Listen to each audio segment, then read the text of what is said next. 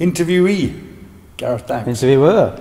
Gary Gough. How you doing, pal? All right. Very, very good. Yeah, yeah. Good. This is cool and exciting because it's like completely unexpected, a nice surprise, nice addition to the adventure. I rung you up this afternoon. I'm not sure if you're aware of this, but I want to start putting more and more interviews together. And I rung you up this afternoon with the intention of maybe seeing if you can come up next week or the week after, when this would have been primed a little bit better. Exactly. Instead, I'm here an hour and a half later. An hour and a half later, you turn up on my doorstep. A real headache. Please, call me. No, you're more than welcome anytime. The only problem is, I'm not sure if you like our setting here, but we're losing the ambient light, unfortunately. Beautiful location. So, if it goes on a bit too much, you'll notice the outside light start to drop and then starts to get lighter again as the morning comes. Right, okay, so for anybody that doesn't know you, who are you? I'm Gareth Danks. I'm a commercial photographer based in South Wales. I do weddings, mainly commercial as my most sort of common income now, but I'm a professional photographer. I have been for about 18, 20 years, and yeah, I love it. Professional photographer? I am, yeah. So in theory... I don't act like one, but I am. So in theory, if you obviously say something now, you're going to say something with authority. Not necessarily, because it's still an art and people have their own ways of doing it, but I've got plenty of experience. I've made a lot of mistakes, so I am speaking from experience a lot of the time. Oh yeah, well trust me, I think we all have. Yeah. Okay, so weddings. Roughly how many weddings a year do you shoot? Oh, now, 5, 10. Probably about between 5 and 10. Not many, don't advertise them at all. Years ago, when I had my studios, I used to get a lot of people in for a room like this. Actually, kids would run around and they're playing. The adults would see how I was with people and stuff. I think, oh, we'd love it if you shot our wedding because we love sort of the relaxed attitude. But so years ago, I used to do sort of 20 weddings, 30 weddings, but no, not many at all. And it's a shame, I suppose, because now with weddings, I really enjoy them because of the whole transition into mirrorless, which you're not going to relate to. I really enjoy shooting weddings now, and I think I put in the smaller cameras as well. I would like to get into weddings a lot more, and I think I'm a lot more confident now as well. When I first started doing weddings, I really wasn't that confident with who I was as a photographer and my style and stuff. And I think I was just doing a job, whereas now with wedding photography, I do it and I employ my style, my stamp, my character to it, and I really enjoy it. It's a very strange art. A lot of people would really be put off by the pressures, the face-to-face, the fact that, depending on your style of photography, but more often than not, as a wedding photographer, you're on a stage. Yeah. I've never found wedding photography to be a pressure. I've never done a wedding ever that without knowing what I was doing. I was professional for 5 years before I touched a wedding. I know some people that went in it after 6 months of being professional, but I knew exactly what I was doing with the camera. I'd made all the mistakes I was ever going to make. I'd shot some relatively important events and made mistakes on them, but never a wedding. So by the time I started doing weddings, I knew what I was doing. I obviously still make mistakes along the way, but yeah, weddings for me were never about, there was never an issue with nerves because I love people. I always enjoy working with people. I love working with my cameras and stuff. For me, it was working with nice people. I think was the difficulty of weddings. I think a lot of the time I turned up and the people were either overly stressed because they weren't coping too well, things were going wrong. I think for me with weddings, the only worry I had was what if the bride or the groom or the family were difficult, the venue wasn't very nice, or just didn't get a very good vibe off the people. And ultimately, I suppose that's why I shied away from weddings towards the end, because I just found too many budget weddings that you were trying to cater for. They're really difficult things to photograph. So, yeah, good. If you got a good wedding, if you got a good bridegroom family at a wedding, it's absolute blast. I really enjoy it. You've just done a cracking wedding, haven't you, abroad? Tuscany. Yeah, fantastic. Unbelievable. Wow. I've been a wedding photographer for years. I've never been anywhere near Tuscany. Yeah, it's fantastic. I've actually had in the last 3 years quite a lot of inquiries for Venice, where's the one in Greece, Santorini, and I think it's more and more people getting married abroad. So I've got another couple inquiring about getting married abroad as well, and I think if that happens, then that'll be another one to look forward to. But funnily enough, the Tuscan wedding was, on paper, was going to be so easy because it's such a beautiful venue, lovely couple, very, very pretty place. And for the 15 minutes of nice weather we had, it was, but it rained pretty much the whole time. The Welsh weather followed me again. It was just a case of everything was set out beautifully to photograph in this amazing courtyard and have the chairs all lined up, nice trellis and stuff at the bottom. And yeah, that didn't happen. By the time I went outside to photograph all the guests arriving, I was like, where is everybody? They're all inside, chucking the chairs inside this like church area, because it was just chucking it down. Yeah, challenging but fun. If you could become rich as a photographer, what genre of photographer or photography would you prefer to become rich doing, shooting? Rich? I assume you mean in the monetary sense. Well, yeah, okay, if you were just going to make money from photography and live a nice life, let's just say a nice life, is it wedding photography? Would that be your number one choice? No, I don't think to be honest with you, I know it's a bit of a cliche to say, but I never did photography for the money. I always did it because I enjoyed it, and I don't know if you could ever be rich. I used to have a really, really good sort of with my studio. I found that would have been easy to be able to develop and branch out and have almost like little franchise studios. Sure. And that would be a good way of doing it, because I'd love to sort of oversee and work with the kids and work with the families and, you know, the happy environment sort of thing. But certainly not rich. I've worked for a few rich photographers, but I'm not sure if that's the only way they make their money. What about them? Obviously, I know you through landscape photography and street photography. Let's talk about those genres. What's your favourite? Well, to be honest with you, landscape photography is kind of like your happy place. You go there to relax, take it all in. Happy place. Yeah, it's just, like it is. You come out your tent if you're wild camping or something and see this view, wait for the, you know, with a coffee, wait for it. And I mean, that makes it less about the photography, I guess, but the camera is the excuse to be there in the first place. Landscape photography is something, if I could, you know, I didn't need to make any money, but just travel around the world, taking some amazing vistas and experiencing different cultures, different mountains, that sort of thing, different climates. That would be fantastic. But what I love about the street photography aspect, which I don't know if I find it so much with the landscapes now, is the challenge. I think with landscape photography, if you're in the right place and you've got an amazing view, obviously landscape photography is by no means easy. But the challenge with street photography, sometimes you can go to a really, really run-down city and think, what on earth are you going to do here? But that challenge and that sort of the way it improves your skill and fine-tunes your eye and the way you look for light better massively influences your ability to find landscape compositions anyway and to understand light in landscape. So I think I wouldn't have one without the other now. I think they work perfectly together. And street photography, though, for me, I really do enjoy. Like today, being in the Hull Fest, the Hip Fest in Hull, being in a city which, I don't know, if I wasn't into street photography, you'd walk around with your missus or whatever, just window shopping, and come on, you know, that's the next shot. But having the ability to look at light while you're standing outside a really run down. So it's escapism. It is, but you can do it anywhere. And I think with landscape photography, you can come back with some really good images, but you can come out with some rubbish ones, thinking, oh, the weather didn't help, or the conditions weren't right, or whatever. I planned it wrong, normally the case.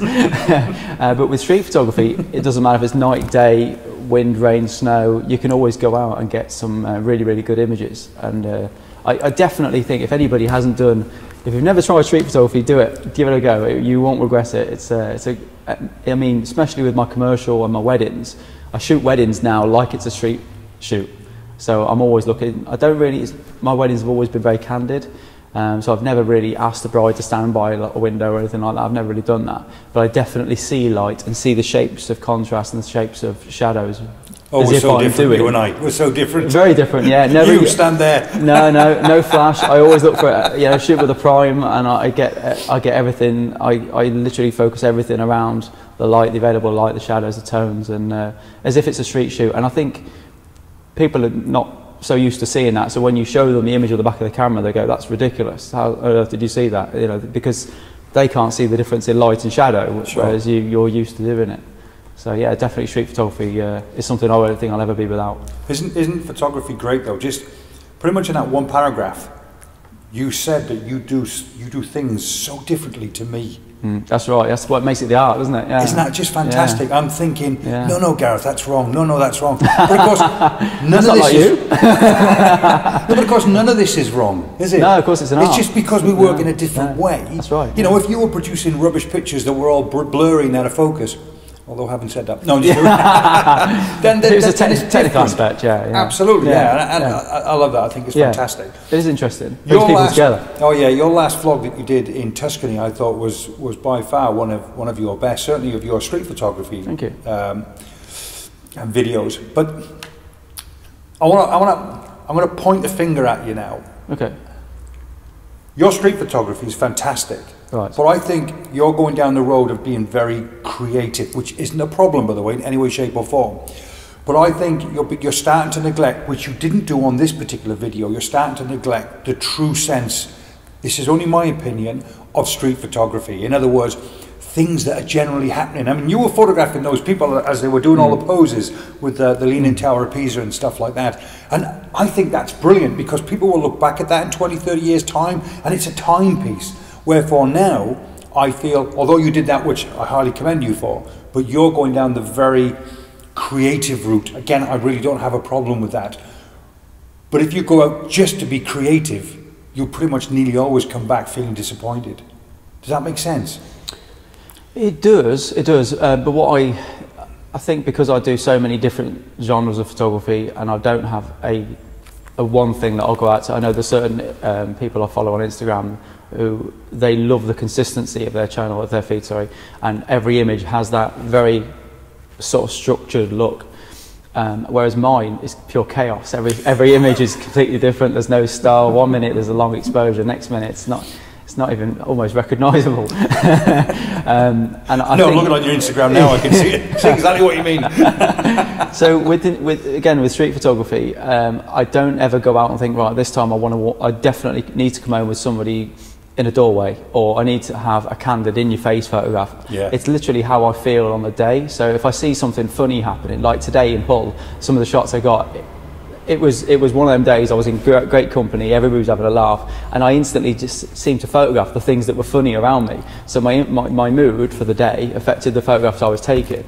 So with, I know what you're saying, and one of the videos actually, in fact, it's the video you're in Manchester, where I mentioned that I admitted that when I got in a moment where I was struggling to find composition, struggling to find if there's no light, or if I was just in a rut, the shots that I was sort of homing into were the easy, obvious shots that I've probably taken 20, 30 versions of, just in a different city. And we all do it. Yeah, of course. And I said in that particular video that I'm really going to force myself to look for something I would never normally take, and that sounds almost impossible, because you've got your style, you've got your own eyes, you know what you look for. But I did actually manage to do it. I managed to come back with some quite unique shots, and I felt a tremendous sense of achievement, because that wasn't just going out finding the normal compositions and coming back and thinking, oh, how cool are these? Because I'm pretty much doing that in every shoot. The challenge was to find something that was drastically different if possible. I didn't actually think it was going to happen, because the reason I was in that rut in the first place is because I was lacking for composition, and it was just too busy for me and stuff. But no, it's a fantastic challenge, and yeah, I do try and have, I think in a video, if I show people 10 photographs in a video, I wouldn't feel comfortable people watching a video with the same principle in every single photograph. Sure. So there's always, for me, has to have at least 3 or 4 different types of photograph in that video that people will relate to. A lot of my friends will relate to the simple, shadow, very, very modern, minimalistic look. But some people think, I really don't like that shot. I'd much rather you waited for somebody to be pulling a funny face 6 inches from the camera, like, and you try and do both to try and cater for all, really. There's, let me do a piece to camera. I've been out shooting street photography with this man here, and I've got to tell you, I've never met anyone so A, confident, and B, rude in all my life. But if you want to get the shots, I suppose A, you've got to be confident of what you do, and B, I suppose to a certain degree you've got to be rude. But I think this man, he takes the biscuit when it comes to being rude. Can you remember that guy in the market, like the Chinese market? You were taking a picture of him, like almost like a street portrait picture. Okay. And he wasn't looking at you, so you got closer and closer and closer. Did he actually look up? Oh, I wasn't rude. He didn't even see me. Yeah, but if he looked up and saw you, you were just there with your camera in his face. I thought, oh my God, if he sees you. I was so rude. No, I was ballsy. Ballsy. Not rude. Yeah, no. I've never been rude in my life, I don't think. So, no. Ballsy, maybe. Yeah, definitely. I think I can always sort of make joke of it if somebody says anything. I'll always make them laugh anyway. So people person. Yeah, I'm not afraid of somebody saying, oh, you know, I'm not afraid of confrontation. I never have been. Yeah. And if somebody is confrontational, I'll just say, "No, mate, delete the picture. Job done." Maybe. Sorry to apologize. Sorry to be in your face. I don't know. Sorry to be this close in your personal space. Yeah, it's a good nostril shot though. I liked it. maybe rude was the wrong word. Sorry. Yeah. What have you learned from the video we did together where we got challenged? In Cardiff. In Cardiff. What have you learned? In the cold light of day now, you and I were very vexed about what happened. Yeah. So for the benefit of those who haven't seen the video, Gary and I just hadn't even taken a photograph really. We were filming ourselves. Literally, completely just me and you. It wasn't even B-roll, we were filming us, and a security guard came over to us and stopped on what we believed to be a public area. So very, very much it wasn't unsettled. We don't know whether or not we were in the right or wrong 100% there, because there's no way of finding if we were actually on. It looks like we were in public space, so I don't think we were in the wrong at all. But yeah, anyway, with that, basically, and it happened again when we were in Manchester, but it was slightly different then because we were on private property, because we drifted off just thinking we'd gone through an archway or something. But what I suppose I've learned is just to be polite, and I think probably off the cuff I responded a bit too confident, a bit too confrontationally, should I say, and I should have been a bit more polite and stuff. But I think that was unusual for me to respond like that anyway. I think I would have normally been a bit calmer. But I think when you're doing street photography, if you do a bit of research and say, oh, these are the areas I'm going to go to, preparation is key. So if you go there and think, well, okay, I'm going to walk up this street, I'm going to walk up that street, come back down and do a loop or whatever. If anybody comes to you then, you say, well, I'm sorry, mate, I know my right, I know where I am. I'm standing here. This is private. This is public property. You know, I might be looking at your building, but you know. So as long as you know where you are and you've got the confidence to be able to sort of say, if anybody comes up to me, I'll just say this. And obviously, people have sent me a piece of paper to print out, just having my camera bag, just to show your rights. But as long as you know where you are, as long as you know where you're standing, you can sort of say, no, I'm sorry, mate, you are in the wrong. The law says I can take a photograph here. I am on public property. So I think just staying calm and a bit more. What we should have done with that security guard, actually, I didn't think at the time, surely. Nut him. I just realised what you said. No, definitely not nut him. What we should have done, though, is given him, if you're pulled over by the police for speeding, they've got to prove to you that you're doing X amount of speed or you're in the wrong speed limit or whatever. But as a security guard, we should have said, can you prove that we are on? I know. So that's where we went wrong. I think if anybody says, no, I'm sorry, you're not on public space, you're on private land, well then can you prove it? Because I feel like, and if they can't prove it, I just... No, thing is, you're absolutely right, but what people failed to see, what people didn't see, is when you and I were walking down the street. I mean, when you said we're on private land, just so people know, because I'll leave a link in the description below so people can actually see the video and they can see the confrontation that we had. Well, sort of see the confrontation that we had. Yeah. Because what people fail to appreciate is, when you said we're on private land, we didn't climb over a fence and we ended up in somebody's backyard. No, we were literally walking down the street in Cardiff, Cardiff High Street, next to cars and next to people walking. Next to people on scooters doing 40 miles an hour. Yeah. That's super dangerous. Yeah. But when you and I were minding our own business, walking through a very busy street talking, just to a phone, the guy was following us and watching us over my shoulder, because as I was talking to camera and looking at you, I was noticing this guy that was following us in a rather creepy way. And that's why, because he didn't approach us, I actually said to him, can I help you, pal? Because he was bothering me. Can I help you? And then he stepped in and said, can I ask you what you were doing? So that's why I got my goat up straight away. You know, because don't... Well, we were mid-filming as well. It was a bit rude, wasn't it? He was rude. There's a definition of rude. Absolutely. I love it. So you learned basically what from it, and as well though, the guy that came over to you afterwards, when I wasn't there, he was really nice. So we wouldn't want to paint the picture that all security guards are difficult at all. No. And most of the time, all the times I've been out with my camera doing street photography, that is the only occasion I've ever had.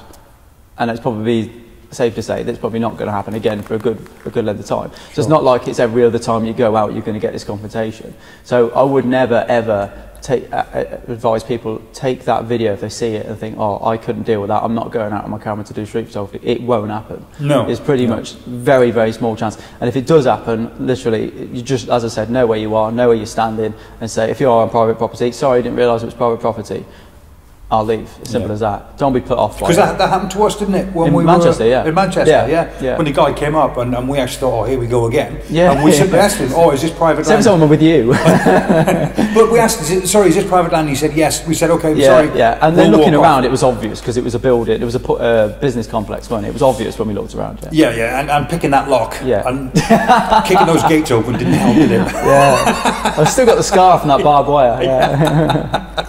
Brilliant. Let me ask you a quick question. Sponsorship. If somebody could sponsor your channel, who would be the #1 sponsor for you? Ferrari. Ferrari, if you're watching. No, be realistic. As in camera related. Oh, difficult one. I don't know. Have you had some dealings with Fuji?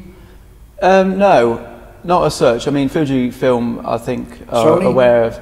Definitely not Sony. No. Okay. I mean, I know Fujifilm well. I know a lot of their ex-photographers, and I've spoken to Fujifilm direct. And we have, as you know, they've given me opportunities to borrow cameras and stuff if I want to in videos and stuff. I think there's quite a small amount of YouTube content which is honest and literally just not so much about the gear, and I think I've done 1 video or 2 videos where I've actually spoken directly about the cameras, and I think if I'm sponsored by somebody, you'll feel obligated, I suppose, to mention the brands more. And early on in my YouTube channel, I remember meeting somebody in the photo show that said, oh, I used to watch your videos, really loved them, but then I went on to bought a different camera make, so I don't watch them anymore. And he actually told me that, and I was really quite surprised that, and then somebody else actually, it felt like half an hour later, said, oh yeah, I recognise the face, but I never watched your channels because it always said Fujifilm in the title, sort of thing. So I thought, well, you know, okay, the gear doesn't matter really, although I do love using my Fujifilm, and it does, you know, to me the gear does matter in the way that I enjoy using that particular camera. But to answer your question, I don't think I could handle, I don't know if I'd be able to be myself unless you know of some really cool, even like Leica. I mean, if you're a street photographer, Leica said to you, we'll sponsor your street photography.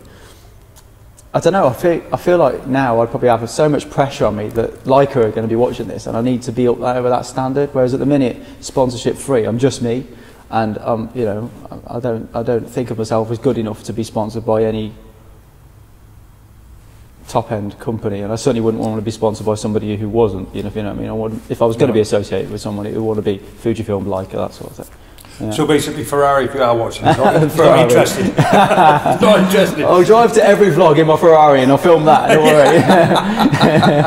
My next vlog's going to be about a Ferrari, actually. Don't believe you. It is, seriously. Don't believe you. It is, seriously. The chances of that. It is, yeah, seriously. Now that is clickbait. No, it's nothing like that. Is that MR2 with the body kit out there? Is that what that is? I'm a massive fan of yours, you know that. YouTube. Talk to me about your YouTube channel. Mm-hmm. What do you think of YouTube in general? Positives and negatives. What frustrates you? What do you like about YouTube?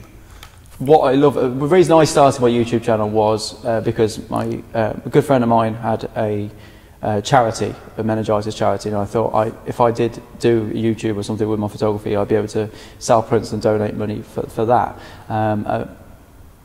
It was kind of an incentive to do it. The other reason was if I was out taking photographs, I was dreadful. I used to rush with the camera and go back, look at the photograph, think, why didn't I just move it? I thought if I had a YouTube channel, I'd be filming and I'd have to explain why I'm doing what I'm doing.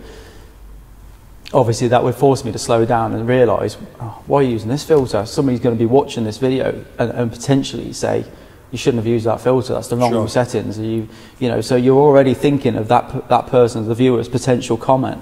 So I straight away realised that, you know, YouTube was going to be a very, very good way of me improving my photography, because, I mean, not that I'm in, please don't do this, but if you would have watched my early videos, they're dreadful, and the photography was never good enough, really, for somebody. Just the early ones? No, they were dreadful. They were still bad, but the first ones were dreadful.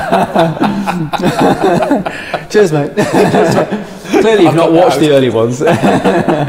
So, no, that's fine. So, yeah, I knew that it was going to help me progress, and the pressure of having somebody watch me would make me concentrate more, make me research what I'd done wrong, and the things I knew I was going to learn, and the friends I was going to make, and put Wales on the map as well. I knew that a lot of people would be interested in watching Wales and watching the places and the opportunities and the coastline that we've got, and I certainly didn't see street photography coming into it at all. That was never part of it. That's it's a new thing. But what I love about YouTube is the community and friends I've managed to meet some amazing people, and yourself. None taken. I've got some awesome friends through YouTube, and the people that watch, the community that you build, and the people that watch these videos, they don't realise how important they are. Obviously, you can cliche it right up and say without them there is no anything, but to have the feedback that you get from these people and to engage with these people and almost make virtual friends, if you will. Sure. You've got opportunities to stay with people anywhere in the world, really, because they're always offering it, and it's things like that, and it's so encouraging, and because it's a nice thing people can watch on TV without any drama or anything like that. People enjoy watching it. You know, you're talking happy things, you're smiling, you're in a beautiful place, you're showing them nice photographs. You know they're going to enjoy it. You could be the #1 vlogger from Wales. Oh, behind Alan. Alan? Alan. The Astro guy. Alan Wallace, yeah. You like him, don't you? The guy's a genius. So if you've not seen Alan Wallace's channel, check him out. He's a genius. Yeah. He really is a clever chap. Yeah, he really is. I'll put his link in the comment. He's a huge influence as well, because of any astrophotography that I've been able to do. I've got some friends who are really good, mainly around the Brecon Beacons, really good at astrophotography, good at planning, and they've introduced me to the wild camping thing as well. But Alan, with the knowledge of any astrophotography, and a couple of other friends that I've met through my YouTube channel as well, because I probably wouldn't have known them without the YouTube thing. It's definitely people like yourself and people that I watch on YouTube. It's a massive input to my photography abilities today. No two ways about it. I'd never say that I've not learned anything myself from YouTube. It's, people like yourself. And people I watch on. Yeah, I did pick up on that. Thanks a lot. Yeah. Actually, that could be a strapline. Yeah. Wales is #2. Yeah, well, you could take that in a lot of ways, though, couldn't you? Yeah, you could have some fun with that Absolutely, one. yeah. What about the frustrations of YouTube?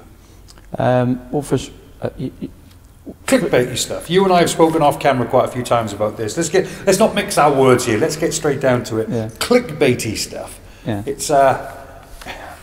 It's frustrating for you, I know that for a fact. Yeah. It's frustrating for me, but when you see the results from clickbait, sometimes it can be very difficult to pull yourself away from it. So a good balanced diet is required. Exactly right, yeah. Well put. I like that. Yeah, clickbait does frustrate me, and I think that the people who are, this is not just photography now, this is it. Give me 7 reasons why you hate Sorry. I'll cut that out. Oh dear, I'm glad that was clipping when I was laughing then. Yeah, there's a bit of there's a difficulty, I suppose, in getting a balance, and I think as long as people are producing content that's relevant, that's engaging, that's light-hearted and fun and whatnot, then obviously the odd clickbait just to keep your channel growing sort of thing is fine. I mean, I don't do clickbait on my channel, and I can see there's a very, very slow incline in increase in followers, and those who do regular clickbait are up through the roof sort of thing. But I think just a balance is fine. But yeah, like as you say, the difficulty of being almost addicted to just putting out a video that has far less is quite upsetting sometimes. But as long as you keep your integrity and you're honest, and it's fine. It can be very difficult and very frustrating for people who are fairly new to YouTube. So new young channels, they start a channel and all of a sudden they're not getting as many views as they think they should get, and therefore they get very frustrated. Somebody just comes out with a video, 5 reasons why I think blah blah blah, and it gets 100,000 views.